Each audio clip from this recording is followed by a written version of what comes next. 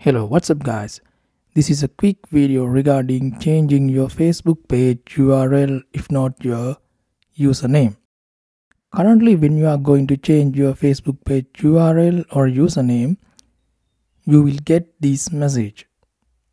As a Meta verified subscriber, changes to your profile can only be made after we verify your information. Even if you are not a verified Meta subscriber, you will get this. So then what's the problem? Then I contacted Meta support. They said this. Yes, this is an error. They are working to fix this as soon as possible. So don't worry, this will be fixed soon. And if you have any questions, please contact me on Instagram or Facebook. So stay tuned with Go Digits for more videos. Thumbs up, comment below and hit the subscribe button.